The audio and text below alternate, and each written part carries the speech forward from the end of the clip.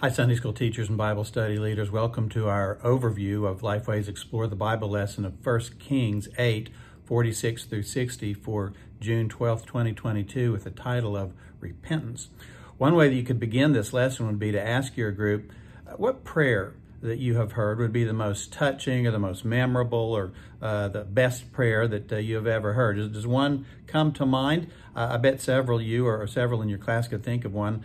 One that just immediately came to my mind when I thought of this was a prayer that our son Paul prayed as a little boy after he went to a birthday party at his grandma's house, and he was saying his prayer before he went to bed that night, and he prayed, "God, thank you for letting us smash bugs on Grandma's porch tonight." I'll never forget that one. And you have some prayers, or maybe your class has a prayer that you heard that impressed you or impacted you, or one that was very memorable for you. I think it might be a good way just to get your people talking and involved in your lesson for the day. But then you can say, today we are going to look at one of the great prayers in all history, which is the prayer of King Solomon in 1 Kings chapter 8. Of course, that's our lesson passage for today. Context here, Solomon had just finished building the temple of the Lord, and at the beginning of verse 8, the priests bring the Ark of the Covenant into the temple, and when they bring it in, verses 10 and 11 say that the cloud of the glory of Yahweh filled the temple, so the priests couldn't even stand to minister in it. And then in verse 22, Solomon begins to pray a prayer of dedication. Interestingly, just a little side point, but I think it's of note, verse 22, as he begins praying this prayer, it says he stood before the altar. But if you read to the end, verse 54, it says he arose from before the altar of Yahweh from kneeling on his knees with his hands spread towards heaven. So at some point in the prayer, Solomon evidently went from standing before the altar to kneeling before it. So I think that's kind of interesting. He was really into the prayer, humbled himself in it, and knelt before the Lord. But notice how Solomon begins his prayer in verse 23. And this is not the focus passage per se, but it's hard to kind of jump into the middle of it without some context, looking at the beginning of the prayer.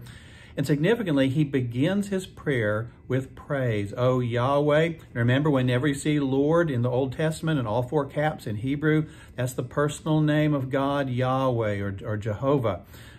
He prays, "Oh Yahweh, God of Israel, there is no God like you in heaven above or on earth beneath, keeping covenant and showing loving kindness to your servants." So Solomon begins his prayer with praise. It's a great example for us, just like Psalm 100 says, enter his gates with thanksgiving and his courts with praise. Jesus taught us to begin our prayers with praise. Hallowed be thy name. Praising him is the great way to begin our prayers. And once he begins with praise, Solomon then makes a whole series of requests. And our focus passage for today, beginning in verse 46, has one of those requests. When they sin against you. And of course, Solomon is speaking here about the people of Israel, but he makes an important theological point, one that we all need to be aware of, because he adds, for there is no man who does not sin. Here we find that the doctrine of the depravity of man. All have sinned. And this is really the root of all of our problems, that we have all sinned. Sometimes we hear people say things like, how could somebody do that? Maybe of one of the recent shootings in our country, or the war in Ukraine, or immorality in a Christian leader or some other person. How could they do that? Well, the answer is sin. That's how they can do it. And that's how we could do it too, because we are all sinners. Romans 3:23 is very famous in that regard. It says, for all have sinned and fall short of the glory of God. We saw a couple of weeks ago, God created us to be fulfilled by his glory. What is it that separates us from his glory? It's our sin. Sin is the root of all of our problems. We need to understand that.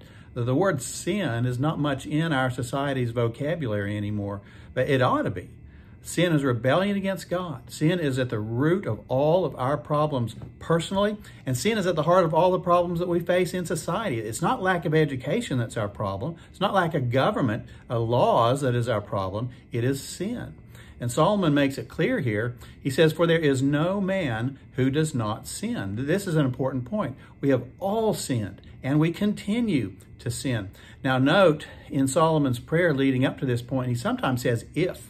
For example, in verse 37, he says, if there is pestilence in the land, and so on. But notice here when he gets to verse 48, he says, when when they sin against you. Not if, but when. It is going to happen. We are going to sin. Why? Because we're all sinners, both by nature and by choice. We inherited a sin nature from Adam, and we have all personally chosen to sin on our own as well. This is a fundamental doctrine. Each of us has to come to the realization that we are sinners. It's essential for salvation. You're not going to ask Jesus to save you till you realize you're a sinner. So this realization of sin and that we have all sinned is just basics, foundational in Christianity. As an application, people often ask, is my child ready to be saved? Is my grandchild ready to become a Christian? This doctrine helps us here. Do they realize that they have sinned? It's essential that they realize they've sinned for them to be saved. Let me just give you an example from our own family. Our son David, when he was very young, came forward at the invitation one time and said that he wanted to be saved. So I asked him, like I always ask, David, do you know what sin is? And he said, yes. And I asked him, can you give me some examples of sins? And he did. Then I said, David, have you sinned? And he goes, oh, no. Well, I knew from that that he was not ready to be saved if he didn't realize that he had sinned. Well, a year or two later, David did come forward again, this time with tears in his eyes because he knew he'd sinned and he needed to ask Jesus to be his Savior. So this doctrine of sin is fundamental in the Christian life. We can't really be saved if we don't admit that we're sinners. Now, this may help some of your class members with their children or their grandchildren, or maybe even their own salvation, that there is no man who does not sin. It's just a fundamental doctrine. And even after our salvation, as God's people, we continue to sin. 1 John 1:8 says, if we say we have no sin, we are deceiving ourselves. That's present tense. If you say that right now, even as a Christian, you have no sin, you're deceiving yourself. We are sinful people. Even as Christians, we're fighting our flesh, our old nature, and we continue to sin. Well, we can go a couple of ways with that truth. It is important that we all realize that we still sin. We need the humility of understanding that. We need to totally depend upon God every day to forgive us and help us because we continue to sin. And I think it can also give comfort to a Christian who is burdened with their sin to realize that all Christians still sin. But on the other hand, I see some people today taking this in a wrong direction. I'm increasingly hearing people today use this as an excuse for sin. They say, well, we all sin, or well, no one's perfect, as if that's an excuse to keep on sinning just because we all sin, as if it's no big deal. And as in everything in the Christian life, it's important to keep this in balance. Yes, we all sin, and yes, there is forgiveness in Christ, but that should never be used as an excuse to continue to sin or to treat sin lightly. Our sin is against a holy God, and we are accountable to Him. So this doctrine of sin is a vital, vital doctrine and applies in our lives in so many ways. Well, in light of that, then what happens when we sin? Well, we see in these next verses, in the first part of verse 46, it says what God does when we've sinned. Solomon says, when they sinned, and you are angry with them and deliver them to an enemy, so they take them away captive to the land of the enemy. This describes the process of God's discipline of His people when they sin. When God's people sin, He disciplines us for it. Here Solomon says if they sin, God might deliver them to an enemy. You see numerous examples of that in Scripture. In Judges especially, they kept sinning. God kept allowing other nations to come in and conquer them. This happened most notably with Israel's captivity in Babylon. They continued to worship idols for generations after God had warned them. God finally allowed them to be taken in captivity to Babylon. But His discipline worked for their ultimate good. As history tells us, Israel never again worshiped idols after the Babylonian captivity. So God's discipline was working in His sinful people. And His discipline happens to us as individuals too. David gives us a great example of that. Psalm 32 is a great cross-reference here. He says in verse 3, when I kept silent about my sin, my body wasted away. He said, day and night your hand was heavy upon me. God was disciplining David for his sin. And verse 5 says he finally acknowledged his sin to God and repented and was forgiven. You might want to read that passage in Psalm 32 in your class. It's a great story of God's discipline in his life when he sinned. But the testimony of Psalm 32 is a common one. We sin. God disciplines us, and it brings us back to Him. You may have an example of this from your own life or somebody you know. You might share that or ask your class. Do they know somebody that either a personal experience or somebody they know in which to whom that had happened? Prodigal son is another great scriptural example of this. There's a lot of prodigals who get in the same situation as he did today. But the point is, God disciplines His children who sin against Him. Hebrews 12:6 says, "For those whom the Lord loves, He disciplined." And you might cross-reference again that whole passage, Hebrews 12, verses 5 through 10, that talks about God's discipline. One real-life example from a friend of mine, when she was a young college student, she was commuting back and forth to college. One night on the way home, she got a ticket for speeding. I was there at their house when she was there, me and some of my friends, and she told her mom, she said, "I don't know why the policeman stopped me." She said, a lot of people are going a whole lot faster. But her wise Christian mom said, "But Terry, you are God's child, and He is not going to let you get away with it." Your group may have other stories like that. When God disciplines us, doesn't let us get away with something. Just like Hebrews says, those whom the Lord loves, He disciplines. And we see that here in 1 Kings 8:46. So we sin, God disciplines us. What's our response going to be to God's discipline? Well, hopefully it will be repentance. And that repentance is the title of the lesson for this time. And verses 47 and 48 here, really, I think the key, the central passage here, describe for us repentance in God's people. Notice all the things Solomon itemizes in these verses. You could point these out, or have your class members read these verses and call out, what did they do in showing their repentance? And there's several things here. They take thought. They think about what they've done. They take thought in the land where they've been taken captive. They repent, literally turn, as we'll see in just a second. They make supplication to you, praying to God, saying we have sinned, committed iniquity, acted wickedly. Notice he says it 3 times, describes it in 3 ways. Sinned, committed iniquity, acted wickedly. Verse 48, if they return to you with all their heart and pray to you. All these actions describe someone who has sinned and who is now turning back to God. They think better of what they've done, admit their sin, repent, pray to God, return to Him. It's a pretty good description of repentance. And repentance is another key doctrine in this text.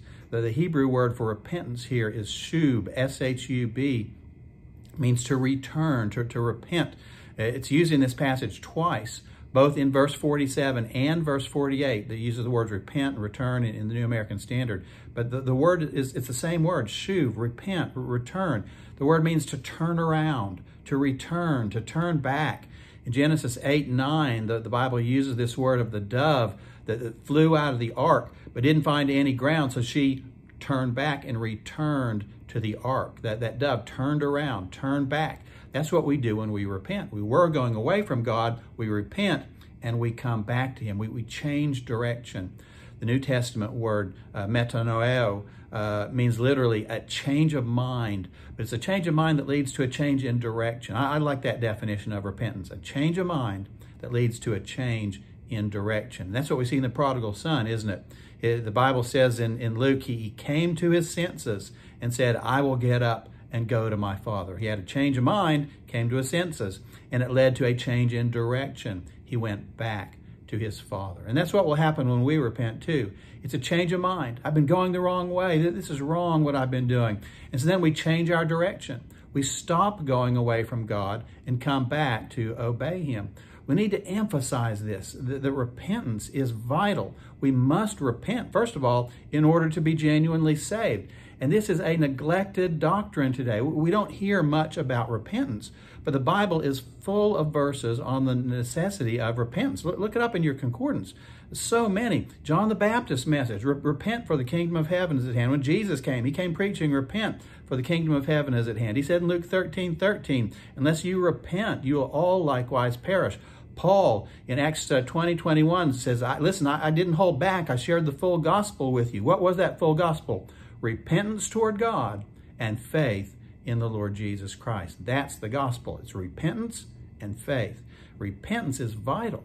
We've got to repent in order to be saved. There's a number of illustrations of what repentance is. Turning around, making a U-turn. I once heard a story about a man who was driving down a main street in a small town, and the street just ended, and all of a sudden there was a sign that said, U-turn absolutely required. Well, that's true of becoming a Christian too. There is a U-turn, repentance, that is absolutely required for us to be saved. There's a main road through our town here in Angleton, Texas, that's divided by a median. So if you're going south on the main street and want to get to Whataburger, you've actually got to drive past Whataburger, go to the next turnaround and make a U-turn. A U-turn is absolutely required to get to Whataburger. You can use one of those stories if you want to, or you may have an example like that in your own town. But make the point, the U-turn of repentance is absolutely required for salvation. It's not enough just to say, oh yeah, I believe in Jesus. As James says, the demons also believe, but they haven't repented. We've got to repent of our sins. We've got to acknowledge that we've sinned and be willing to turn from our sins to be saved. We need that message today because so many people say that they're followers of Jesus, but they haven't repented of their sins. And sure, we all sin. I mean, we just saw that. But they're not making any effort to repent of their sins. They're just content in them. They think God's okay with their sins, and He's not. But we've got to repent of our sins in order to have genuine salvation and a real relationship with the Lord. This message is needed in our world today, and you can help by getting this message out to your class members this Sunday about repentance. And remember, it's not just all those people out there who need to repent. We as God's people need to repent of our own sins. Try not to let your class time just deteriorate into a lament of all the sinful people out there in the world. Make sure your members are thinking about their own sins too. What do we need to repent of? The Christian life is to be a life of continual repentance. And if we repent, the Bible says the good news is God will forgive us. Solomon prays this in his prayer. He says, Lord, if they repent and return to you, like verse 47 and 48 says, and then verse 49, hear their prayer. Verse 50, forgive your people who have sinned. But it's not just Solomon who asked that God would hear and forgive. God himself said he would, didn't he? 2 Chronicles 7 says in verse 11, after Solomon had finished the temple, God appeared to him in a dream, said in verse 12, I've heard your prayer. And he gives him that great promise in verse 14. If my people who are called by my name humble themselves and pray and seek my face and turn from their wicked ways, then I will hear from heaven and will forgive their sins and will heal their land. So God promises, if you will repent like that, and notice the phrase, turn from their wicked ways, the word turn there is the Hebrew word shuv, the same word as used here in 1 Kings 8:47. If you will repent, if you will return, God says he will hear, he will forgive, he will heal. That's a great promise. And God will keep his promise. In fact, one other great verse in this passage is verse 56, where Solomon says, not one word has failed of all his good promise. What a great verse to study and memorize. Not one word has failed of all his good promise. And notice one other thing before we close. This lesson ends near the end of verse 60. It says, so that, notice that's what that they call a purpose clause. Here's the purpose. Here's the reason for everything that comes before it. Why should God do all this? So that. And what is the so that? So that all the peoples of the earth may know that Yahweh is God. There is no one else. God does all that he does for us so that people will see and come to him. Reminds me of Psalm 67, one of my favorite Psalms. Begins, God be gracious to us and bless us and cause his face to shine upon us. Why? That thy way may be known on the earth, thy salvation among all nations. Why does God give us the blessings, the answered prayers, all that he does for us? It's so that the world will see what he does with us and come to him. Israel lost sight of the fact that God wanted to use them to reach the nations. Let's not lose sight of it as God's New Testament people today. Let's ask him to help us be part of reaching out to the world for him. First Baptist Angleton church family, remember we got a mission team in Bulgaria this week. Let's pray for them, pray that God would use them, and let's all give and pray and go to the nations so that God may be known by them. Thank you for watching today. Remember, if you'll hit the subscribe button, you'll automatically get a notification when next week's video comes up, and you won't have to search for it. As always, if you write something in the comment section below, I'll specifically pray this Saturday and Sunday for you and for your group. And let me just say a special thank you to all of you who have said that you're praying for me. That means a lot. Some of y'all have even said you're praying for me daily. That's just so humbling for me. I just want to say thank you for the love and the grace that you're showing to me by doing that. And I appreciate it so much. God bless you. See you next time, Lord willing.